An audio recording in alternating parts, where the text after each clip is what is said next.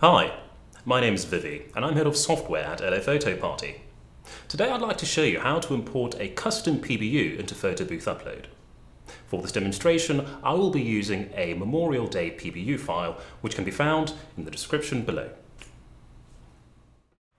On the PBU homepage, navigate to the Settings menu by pressing S on the keyboard or double tapping on the bottom right-hand corner.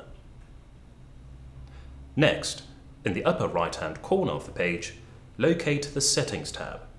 Here, you can choose to import your new PBU file. Select the Import button, and within the pop-up window, navigate to your desired file. Select that file and click Open. Click on the OK button on the bottom of the screen to finalize these settings. And there you have it. It really is that simple.